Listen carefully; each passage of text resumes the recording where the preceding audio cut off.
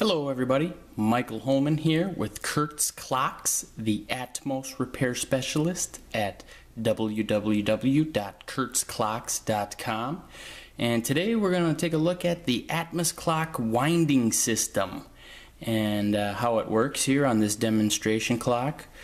It's a series of springs and counter springs that wind the Atmos clock. So let's start off here with some parts identifications. First and foremost here we have the spring guide, which is this plate here. We have the chain, as you can see the end of it here where it's stopped with the chain stopper, and another side view, the chain runs through here running over that wheel. The back of the movement plate there's that wheel that allows this chain to function and pull in and out here. We have, I mentioned the chain stopper. Then we have the axle core and ratchet, which is this piece here, which looks like this. Okay, this is the axle core and ratchet, and as you can see it has these teeth on this exterior, and then as well as here another set of teeth which are connected and hooked on to the mainspring. This is what this looks like, which is contained inside of the barrel. Here we have the barrel and barrel cover, or you see it here, here's your cover and here's your barrel, which contains the mainspring inside of it. And this axle core is what winds it, and it connects with this tab. It hooks that mainspring, and then from there we get the wind on it. You can hear I got it to click there. So this is what rotates and winds up that mainspring nice and tight inside of the barrel. And I'll kind of show you the way it looks when it's wound up tight, give you an idea of how much mainspring actually looks like with this all wound up tight. Give you an idea here inside of the barrel. Okay, and so this mainspring is lubricated with natural oil, Swiss oil, Mobius, and as it gets dry, gummy, and sticky, the mainspring is no longer allowed to slide against itself and release the power. So the overhaul is basically the act of cleaning this up and getting the old oil off and putting some fresh stuff on it. And we have barrel cover, and we have the spring click. Now the spring click is a very small spring that's right here in between this axle and then this pulley, and then we have the pulley spring, which is connected to the opposite side of the chain, providing a counter spring effort. And here's a up close to that click spring.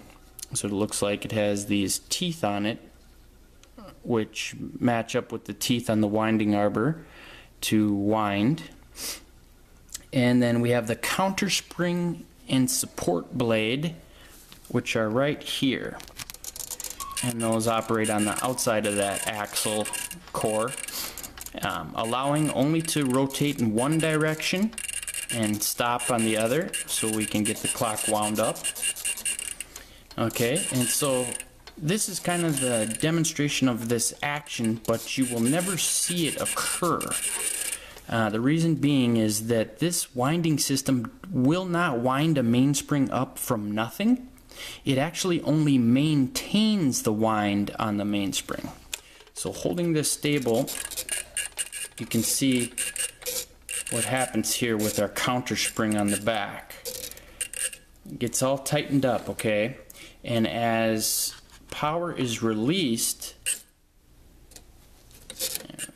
power is slowly released from this mainspring, You can see that coil spring will then have enough tension or strength to pull that chain, and that's the winding process right there. It's actually on the bellows contraction, which shrinks, that you get the space now where the spring guide and counterspring are now strong enough to pull that mainspring and add some wind to it. So this is just a system of maintaining the wind on the mainspring. It'll never pump up an empty mainspring from nothing. And a good way that you can kind of get an idea or indication if your bellow is flat is if you see a large amount of chain, or excuse me, if you don't see much chain. So with a fully wound up mainspring, do that again here for you. You see a lot of chain here. I describe it as being connected at the 6 numeral. So imagine if we're facing this like a clock dial, 12 will be up at the top, 12 here, 6 p.m. would be here, or excuse me, 12 p.m., 9 p.m., 6 p.m. at the bottom. So if you have your chain at 6 p.m., I got my thumb in the way. If you have your chain at 6 p.m., you see a whole lot of it here on the winding arbor. As the power and tension is all relieved from the mainspring, you will hardly see any chain.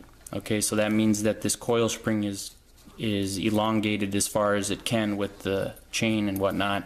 And so that's just a good idea. You can take a peek through the side of your Atmos and get an idea whether the bellow is flat or not by looking at this winding arbor here like that. So again, a fully wound up and good bellow, you'll have a visual like this with lots of chain here. Empty, that's what you'll see. You'll see that pulley spring instead of the chain. So there's 5 springs here to be exact. We have the coil spring, we have the pulley spring, we have that click spring. One more time. That's what this little guy is, that click spring. Then we have this ratchet click, and then that's another spring, and then the support bar for it. And then last but not least, we have our mainspring inside of the barrel. A fully wound mainspring will provide nearly a year's worth of running time on the Atmos clock, anywhere between 8 to 12 months. So what that it tells you is that the Atmos clock runs on such low power that a fully wound mainspring will power the clock for a year without any additional winding taking place. And since it uses such little power or little torque on the gear train, that any resistance, dust, goop, gunk at these pivots here,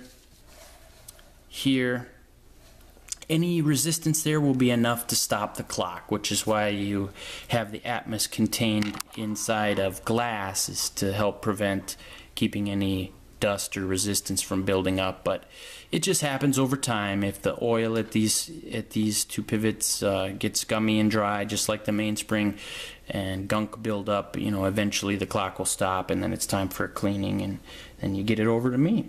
So back to the way that this functions now is you'll never witness the Atmos clock winding. Sitting here surrounded by all of these Atmos clocks, and this is about half of them, occasionally I will hear that sound, one little, and that's about as much wind as I'll ever witness. And just because I have so many of them here is the only reason I even get a chance to hear that. Most owners of a single Atmos clock will never even witness it. So what happens is, as the power is relieved from the mainspring and that coil has enough tension now or recoil to pull that chain, there you get a little wind. And we're adding one length of chain at a time for the wind. So very, very minimal, just one little, and that's as much wind as is necessary just to maintain the operating range on that mainspring. And what else do we have here? So it, power is released from the mainspring through the movement, at which point the tension of the coil spring becomes sufficient enough to wind. And this winding actually will take place during the bellows contraction. So if the bellows expanded in the back of the drum here, it's making contact with this coil spring here. As the bellows shrinks, the coil spring extends out, so it's actually on the contraction that you get the wind added to it. Obviously both of them are part of, two sides of the same coin are part of the function, but it's during the contraction that you get the coil spring to add some wind to it. And the winding usually takes place, a couple times a year, largely through the change of the seasons is when you get kind of the most expansion and contraction on your bellow unit. And I went over the good way to kind of just eyeball and see if your bellow are flat is with the chain, how much of it is visible here on the winding arbor and on the pulley. And it's good to note too that the bellow unit is just one component of a series of close to 12 parts here that are all required to function properly for winding the clock. The bellow kind of gets a lot of attention, being a specialized part within a specialization of Atmos clocks. So the bellow gets a lot of attention, but honestly all of these components have to be functioning and moving properly in order to keep the clock wound up. So any goop or gunk or dryness in any of these will stop the clock from winding, at which point you're kind of on a time ticker now, counting down the amount of time before the clock actually stops running. And that can be anywhere from 8 to 12 months. If I had this clock all put together kind of like this one here, this is the first stage of the repair that I go through after an overhaul, is to let it run this way without the bellow drum on it. And as you can see, the clock continues to run just fine without any bellow attached. It's just not going to be winding itself, and this is just part of the step that I go through before putting it all back together. And obviously testing the function of the bellow is part of this process too. So that's where we're at on this specific Atmos clock. This is a 526.5. So we did the overhaul on it a couple days ago and just letting it run this way. And then I will go and get all the glass all cleaned up, get all the gunk off of them. And just a side note, since we're here with this 5265, you can see that they have real glass on this one, and it's sitting in this metal tray. So there is a set of gaskets on here that I go back and replace new. As you can see here, these gaskets have gotten all dried up. Here's one. They have them in each corner. They're all dried up, shrunken up, and hard. So in order to prevent this top glass from getting broken in the mail on the way back home, I go and replace those gaskets. And these 5265s were made in the 50s, so they had real glass in here with the metal tray. And breakage in the mail is something that was a possibility with these old timers. So then they moved to a plexiglass top for the 528s, and that came after 528-8. That came after the 528-6, also had this similar style. And they went to the plexiglass just to prevent these from cracking, or lucite, I believe is what Jaeger LeCoultre calls them. Prevent that from cracking. But then those plastic ones get scratched and scuffed very easily, so you always want to use a damp cloth and get any of the dust or abrasive off of it before wiping it down, because you put a bunch of scratches in those. But that's just for the 528-8. And then they actually went back to glass again for the 540, but it's contained in a rubber gasket, and then the top lid is a little bit different designed to prevent any glass from banging against a metal tray and cracking and breaking.